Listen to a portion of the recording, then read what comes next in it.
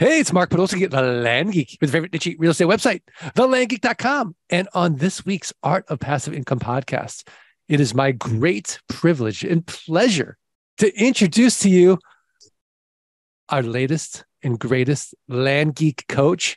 He's coming from, how many years have you been land investing now, Jim? Since 2018, so just past 5 years. So it's 5 years of land investing part-time. He's now getting to the point where he's going to be able to, he's already replaced his income at his job, his Fortune 500 company, and start join the retired club. But he's going to be giving back, and he's our latest and greatest Land Geek coach, Jim Lala from landsforyou.com. Welcome. Thank you. It's so good to be here.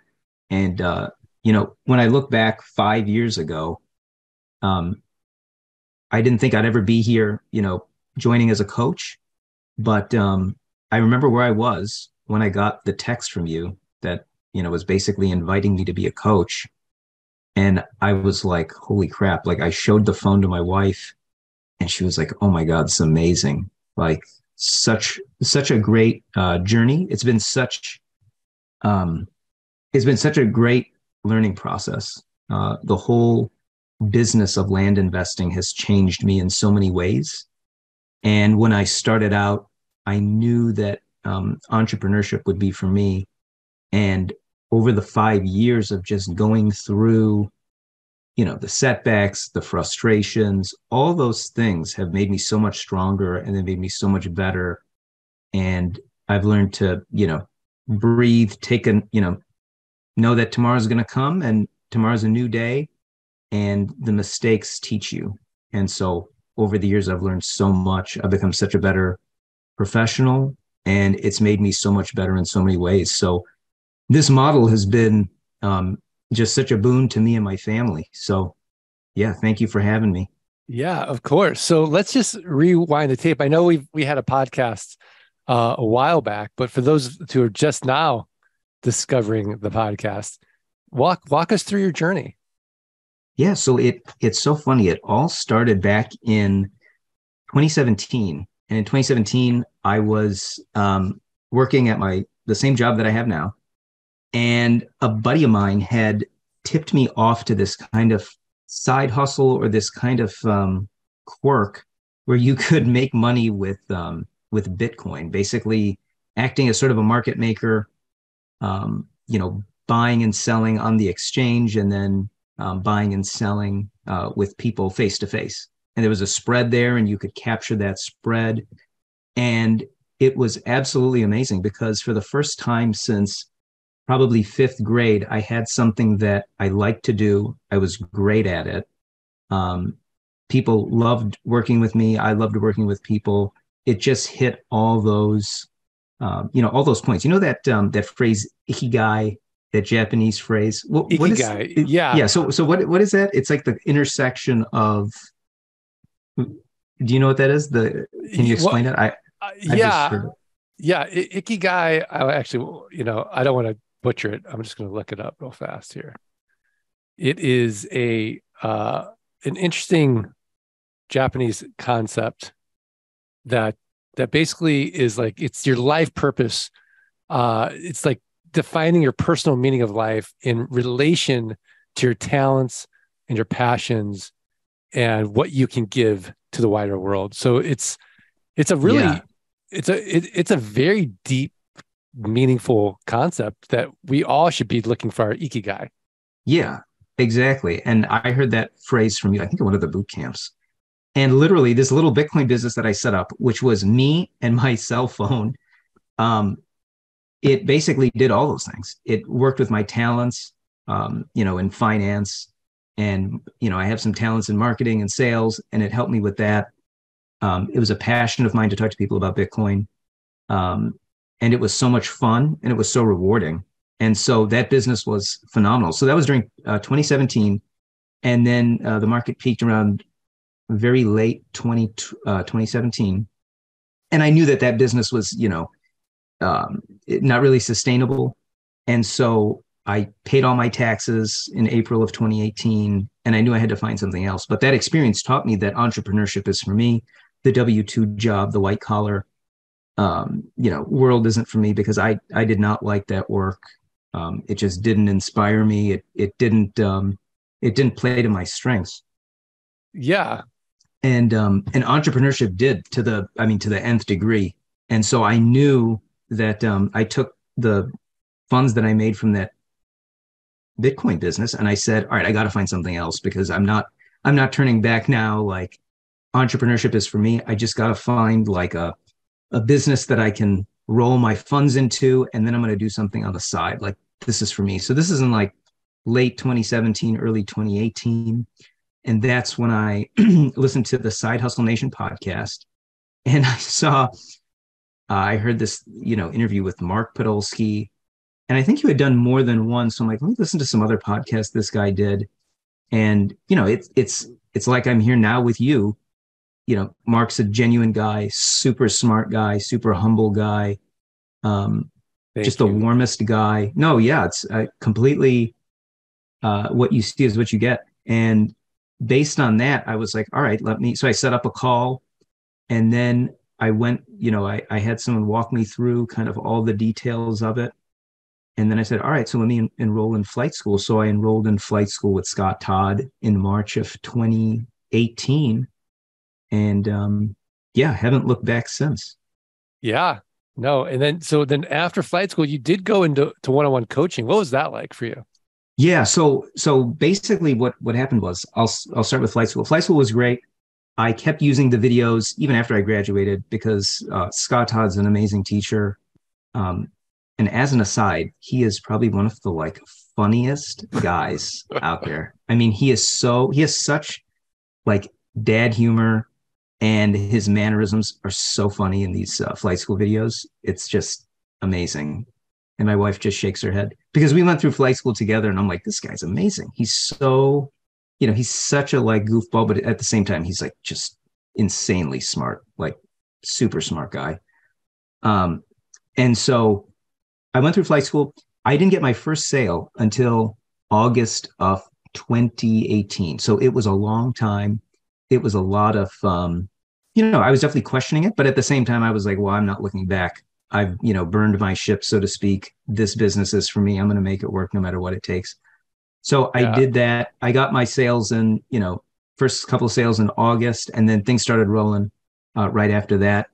And then at the end of the year, I was like, yeah, I definitely want to keep going. I want to accelerate this. So then I signed up for a year of coaching. So 2019, I worked with Tate Litchfield to, help scale the business. And it was good. There were challenges with, working a W-2 job. So trying to balance that. But the year of coaching helped build the foundation for 2020. And for a lot of people, 2020 was, I think, one of the best years for everybody. I mean, people were home because of coronavirus, and people, I think, had lots of, stimulus money, and people were staying home, and people wanted to socially distance. So 2020 was obviously a great year for, I think, everybody in the land business. 2021 was also. And so, yeah, that's when things really took off, was 2020 and 2021. And I still am I did another support through the Land Geek called Boardroom, where I had a little cohort of coaching graduates, and we're still in touch to this day. We meet every couple of months. We talk about what's working, what's not working. We kick ideas around. So that's very valuable. And 2022 was good. And 2023 has been good. It's been steady. And just looking to refine the process every day, get better, get sharper. And it's this everyday improvement that I love so much.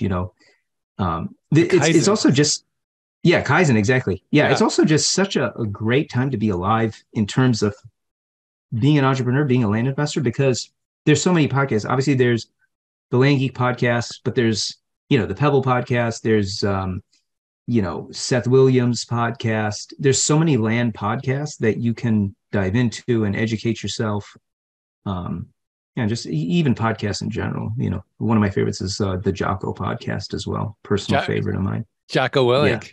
Yeah, I was telling my wife, if you listen to the Jocko podcast, at least 150 episodes, I mean, that podcast goes so deep into some of the darkest things of human nature that it acts like a vaccination against, whatever bad news is going on now. It's like nothing compared to, what war atrocities people have had to deal with, in times past. So yeah, podcasts are amazing, and coaching was phenomenal for me. It helped me, and I love this business, and I'm excited to work with you and the coaching students. Yeah, yeah. You've done a few flight school group calls.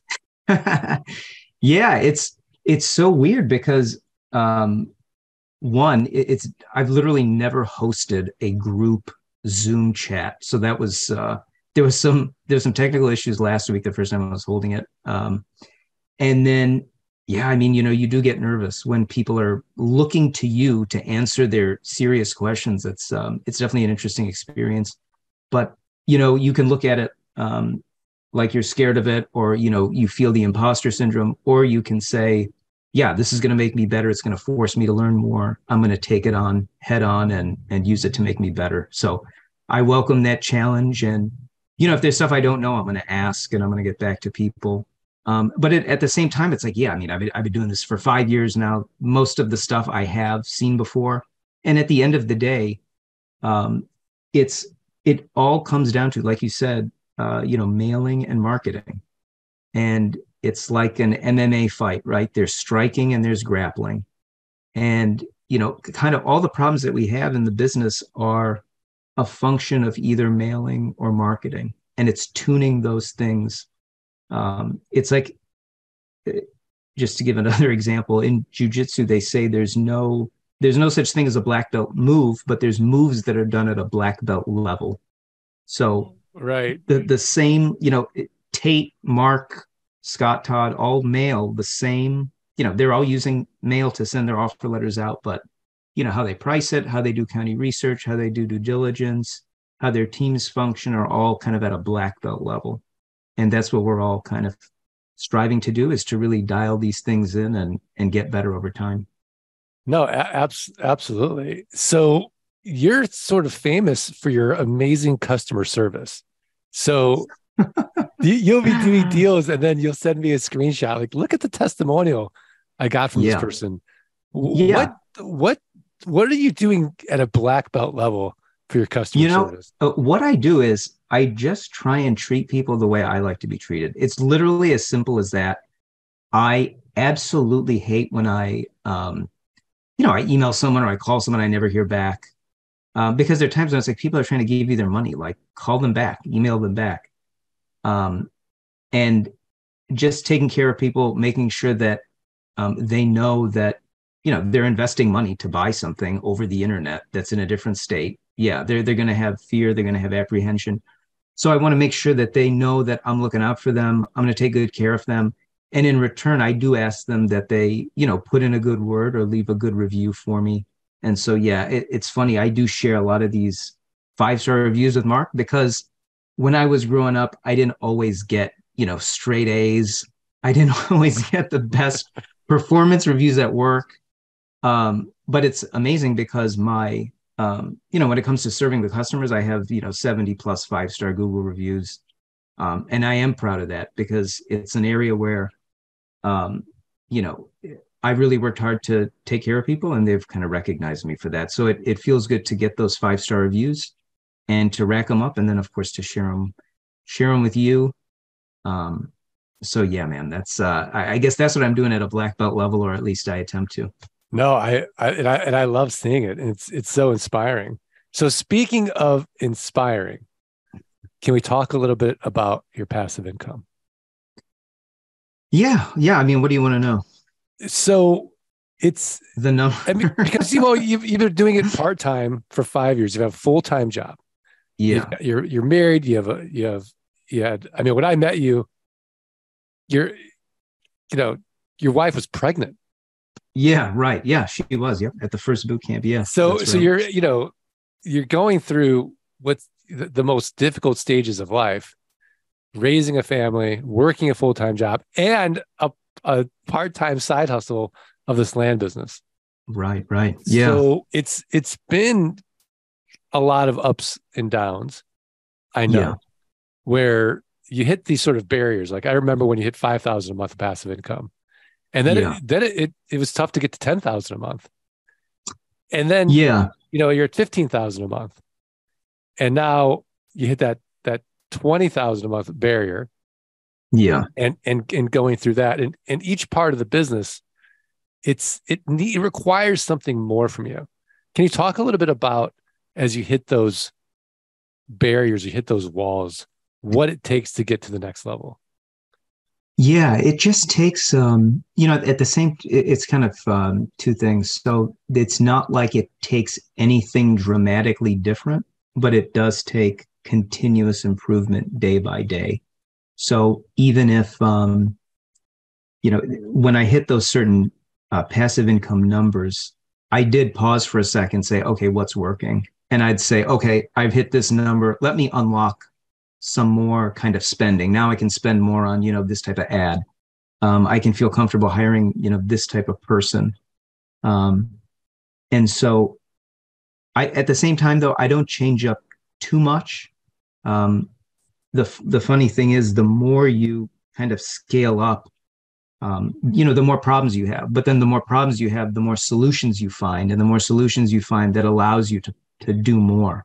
So in a way, problems are your friend, and you only get strength from dealing with those problems. So you really got to welcome those problems. You sometimes have to really dial it up so that there is some chaos and there is some things breaking. And when things break, that can be a very good sign, because that tells you what you need to fix so that you can grow more.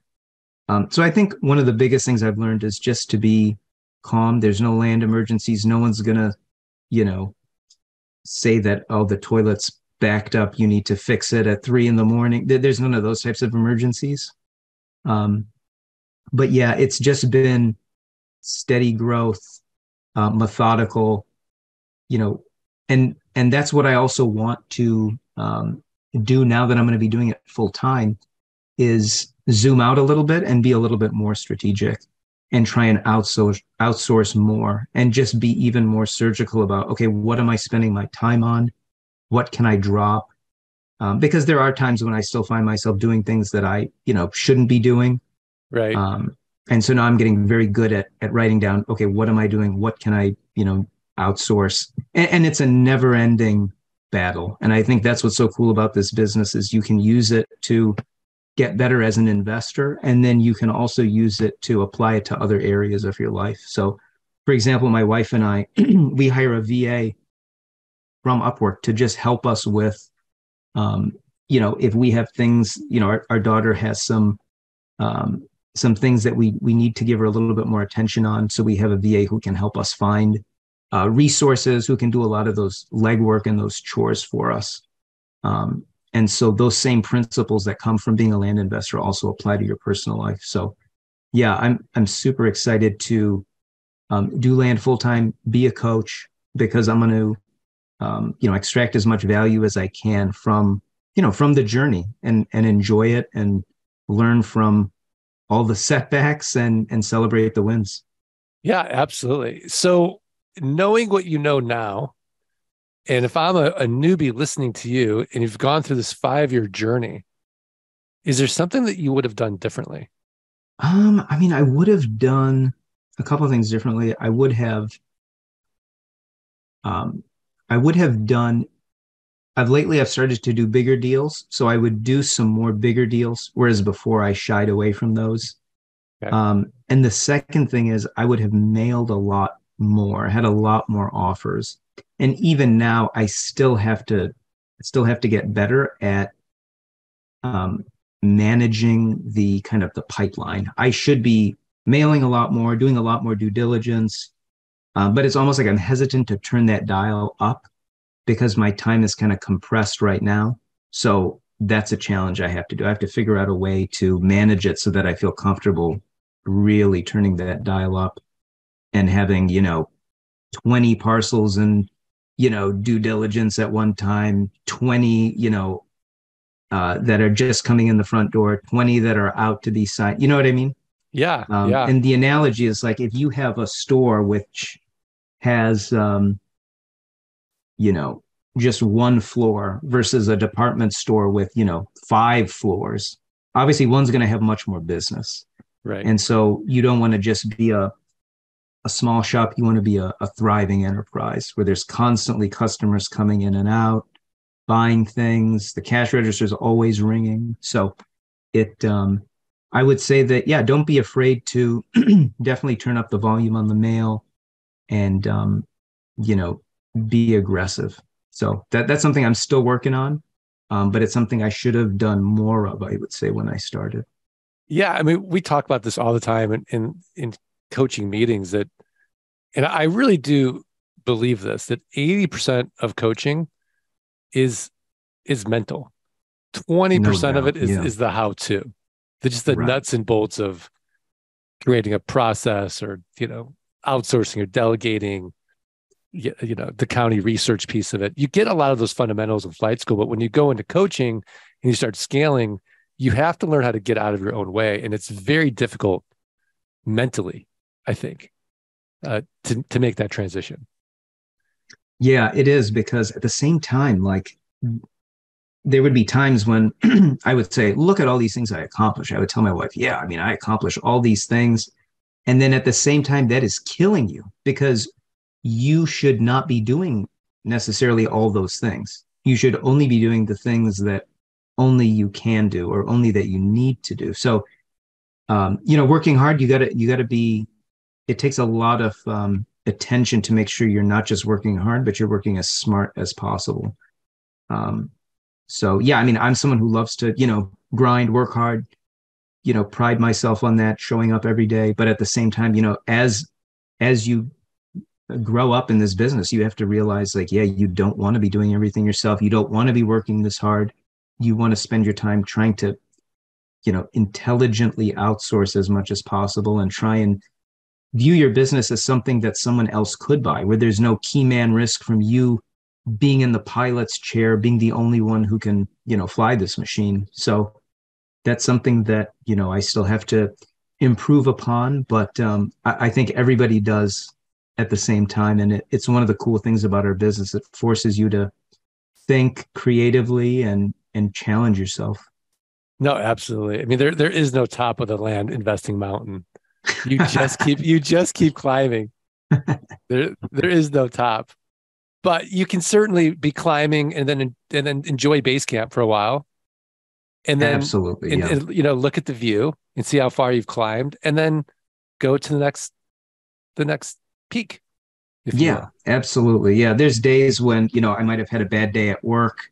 And at the same time, I'll look and see that, $500, $1,000, more than $1,000 has come in from a sale I made, 18 months ago.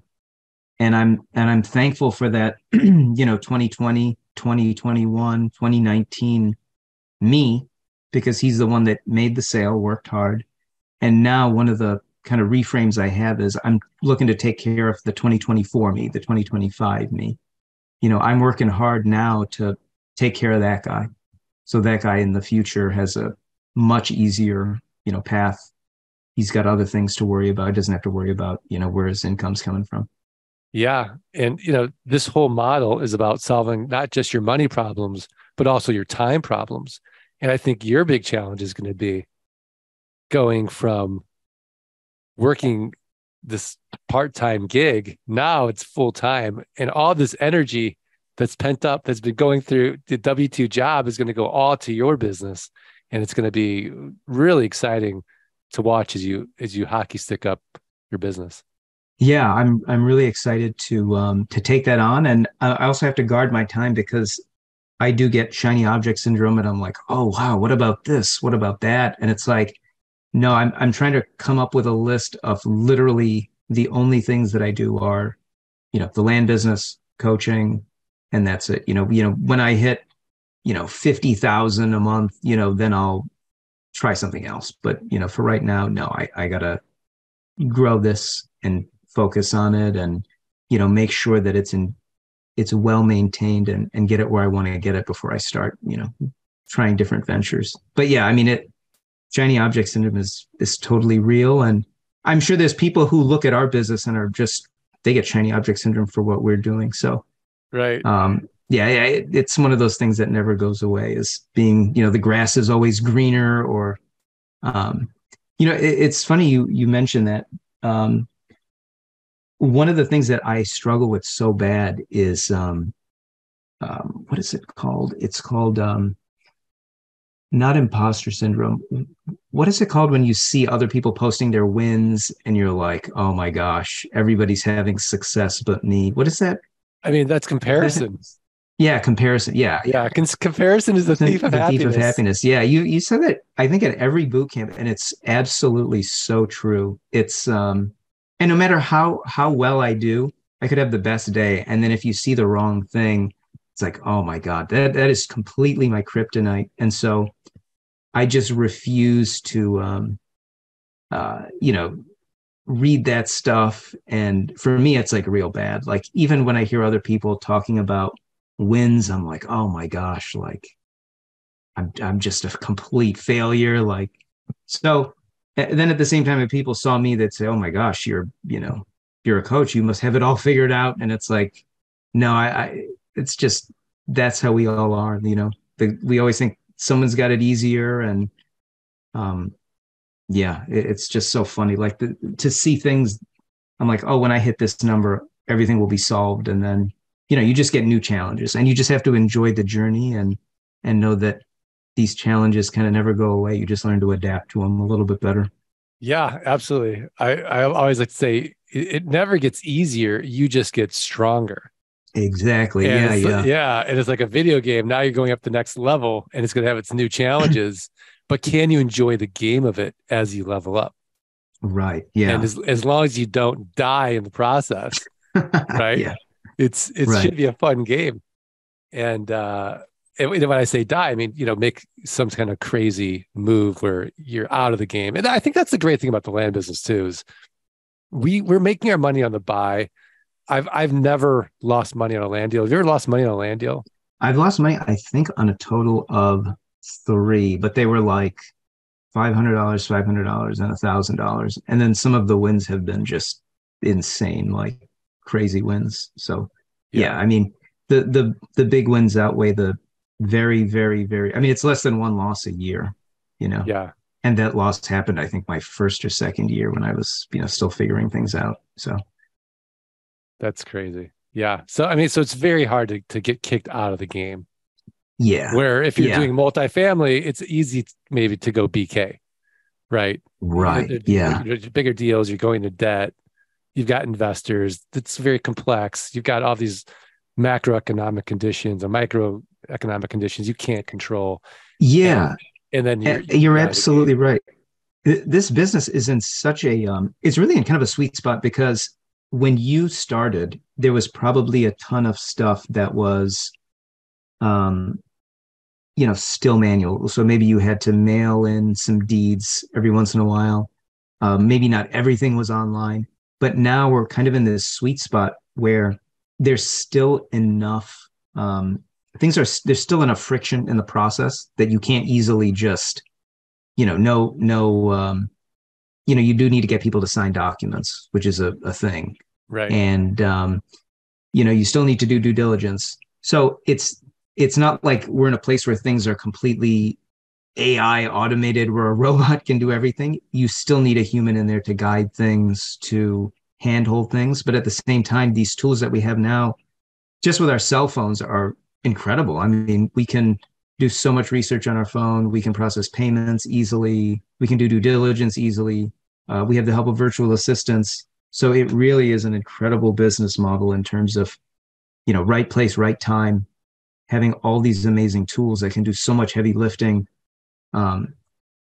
Whereas before it would have been, harder. So at the same time, that brings in competition, but at the same time, you got to stay ahead of that, and you got to always be up in your game. Yeah, absolutely.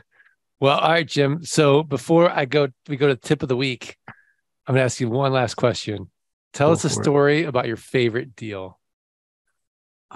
Favorite deal.